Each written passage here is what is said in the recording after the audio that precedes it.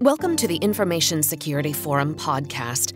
I'm your host, Tavia Gilbert, and this podcast is the first of 2 episodes featuring ISF Managing Director Steve Durbin in conversation with Ondrej Krehel. So when you wake up in the morning, did you think you're going to die today? Hopefully not. Yeah, I'm not planning on it either. No. See, so that's how the company operates too. They just don't wake up in the morning and thinking this is the end of the digital world as we know it. That was today's guest, Ondrej Krehel, the CEO and founder of LIFARS LLC, an international cybersecurity and digital forensics firm specializing in remediation and resolution services. In the first of these 2 episodes, we'll be talking with Ondrej about how his company helps businesses and individuals respond to what he says is inevitable, the breach of data security. Our firm specializes in incident response and cybersecurity, meaning that we help the victims when someone compromises or hacks their network to investigate and properly remediate the incident.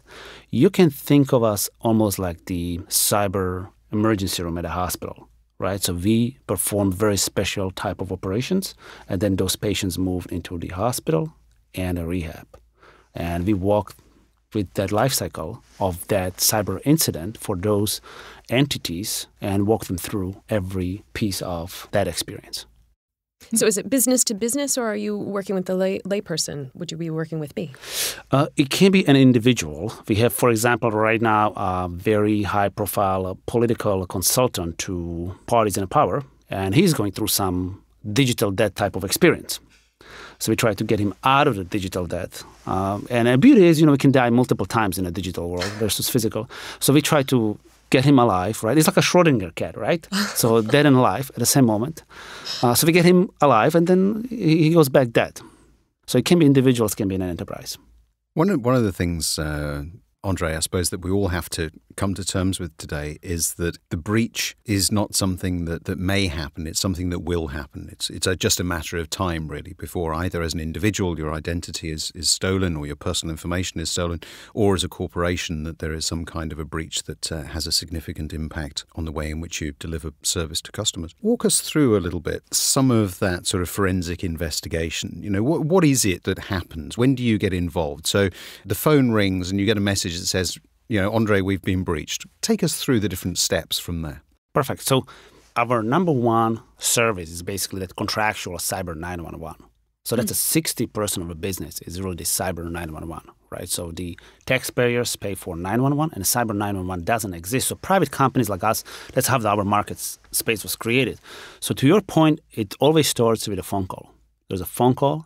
Usually, so some of our clients do have direct numbers, and they call the number that is assigned to their contract. And then we have a general line, right, where people basically go and report the cyber incident. So for some of the clients who have been already breached 3 or 4 times, I tell everyone it's like these beautiful things like that everyone wants, right? So it will just happen them again because they have something that someone else really badly wants. They will be hacked again, and there will be different type of a hacking that's going to happen to them. When the phone rings, those who have been going through that experience, they already do understand the process, and we have a protocol set up. Okay, so we'll help you. Now we access remotely the system. We start accessing their enterprise systems. We have what I call the evidence preservation and collection process. So we do understand in the U.S. there's something called federal rules of evidence. So we actually, for us, everything is evidence. We treat it as a crime scene. Right? So we have a protocol for preserving that evidence. Right. So if I want to compare to a hospital, like a very specialized laboratory, right? They take your blood and blood is being sent somewhere. Right. So that's what we do. Mm-hmm. So we have these individuals that we send on site to collect those samples and then bring back into the forensic lab.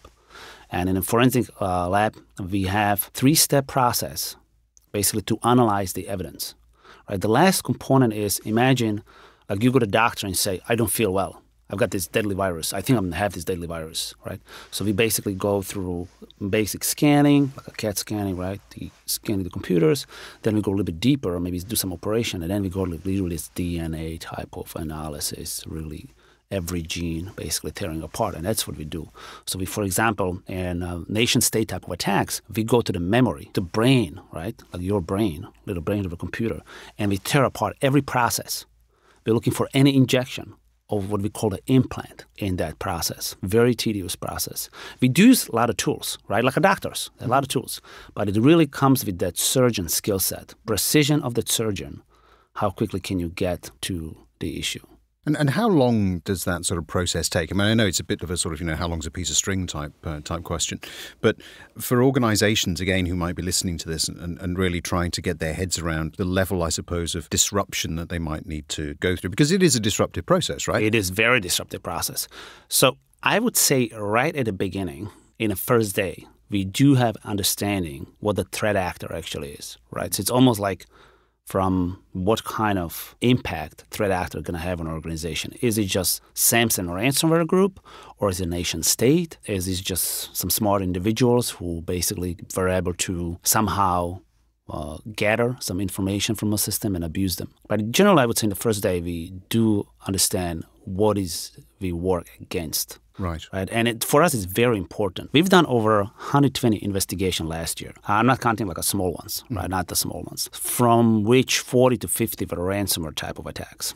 So we see same pattern, for example, same criminals, right? Or same nation-state groups exploiting a certain way the systems. And we do understand how deadly some of those groups are that do operate in the waters. It's almost like, imagine you are a marine biologist and you want to name all the sharks. Mm-hmm. Right? That's what we're doing. Okay. We try to understand all the sharks in the cyber ocean and how deadly they are and how quickly they're going to eat you, right?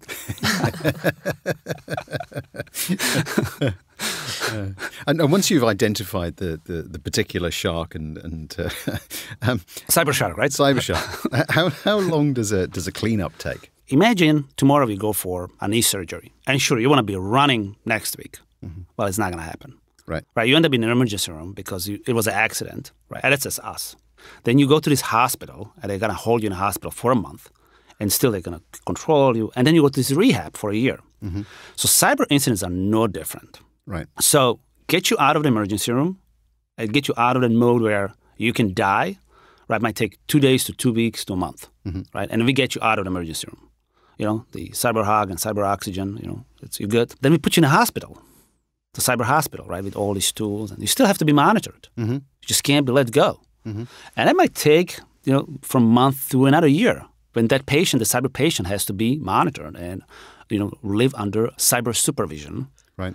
And then he still has to go through his rehab, right, to be fully operational. And so the environment goes down over a period of time. But I would say average company needs around 2 years to fully recover from event, incident, or data breach.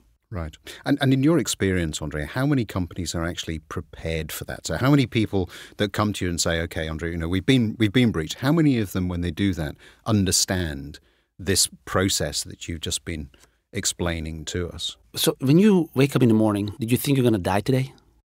Hopefully not. Yeah, I'm not planning on it either. No. See, so that's how the company operates too. They just don't wake up in the morning and thinking this is the end of the digital world as we know it. So I don't think anyone is prepared to die today in a digital or normal world. So that then has implications, doesn't it, on the way in which a company itself is going to be able to respond? Because if you're not planning on it happening, then you don't necessarily have any of the response mechanisms in place. And certainly that's something that I've been talking a lot about on these podcasts. And so I'm really preparing for the day that you hope never comes, but you actually know will. And so do you provide, support, assistance to organizations that recognize that at some point they will die and so to keep with that analogy, want to get their will written and want to prepare for their funeral and all of that kind of thing?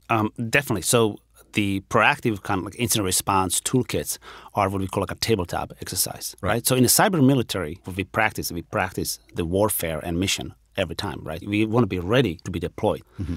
And some of the companies do have some type of mindset. So they basically practice 4 or 5 times in a year this cyber crisis, this cyber Armageddon coming at them at a various level, right? Starting from like a strategic, let's say, with a CEO and executives, what would they say, what would they do?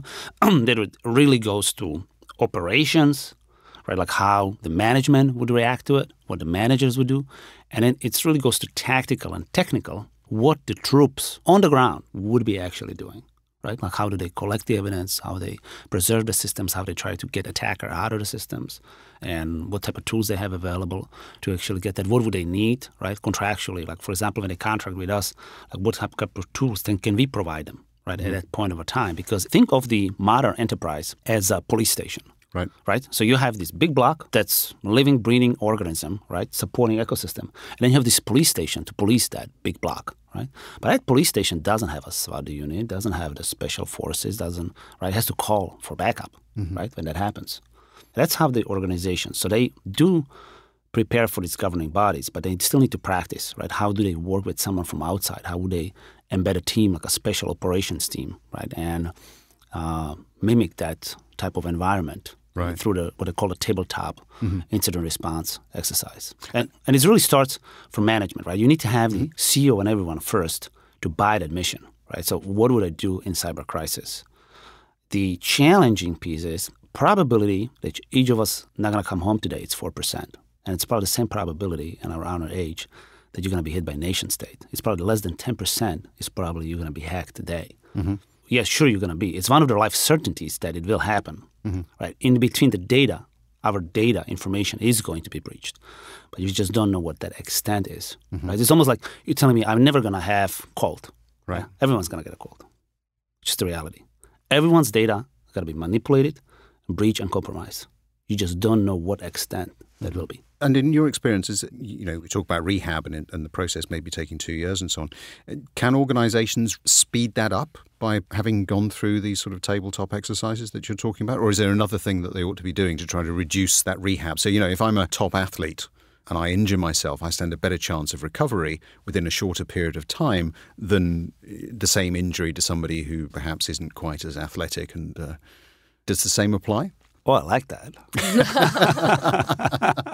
Yeah, the same applies. Sure, and you have access to some different type of medication, stem cells and everything, right? Yeah, sure, you can speed up that process. Is it going to be 100%? Maybe not, right? So you still need to give that body, right, that cyber enterprise, time to fully conceal itself. The real question is, can you get 95, 98% right there quicker? The answer is yes, right? It's all just, and it's not question only of a budget. It's a question of how strategically can you position those products, retrain the troops, right? How quickly can you reorganize that unit to be effective? So people play quite a big role in all of this. It isn't just about the technology. Oh, definitely. I think the human talent and engineering is what we are after. Each of us is defined by our code, and computers are defined by the code as well. Your show is only good as your DNA, is it? I'd like to think we have good DNA. I like to think so. See, so the program, so the programmers also think they have a good code DNA, and unfortunately, it's like buggy, a lot of problems, right? So nothing is perfect. No, absolutely. That was the first of our two-part conversation with Ondrej Krehel, CEO and founder of LIFARS LLC. Be sure to listen for our second episode in this series of conversations with Ondrej, in which we focus on the threat horizon. So extortion is going to be next level. Basically, to take down an individual today, it's a $500 deal. Each of us at the table here. That's it. That's it. Pay $500 and you're dead. Digital debt. That's not a lot of money. We know you'll be looking forward to that conversation as much as we are. To find more resources for CISOs and anyone looking to enhance the security of their business, please visit securityforum.org. And we want to hear from you. So if there's somebody you'd like us to speak with, a topic you'd like us to cover, please get in touch through our website at securityforum.org or send us a tweet. Our handle is securityforum as well. We look forward to hearing from you.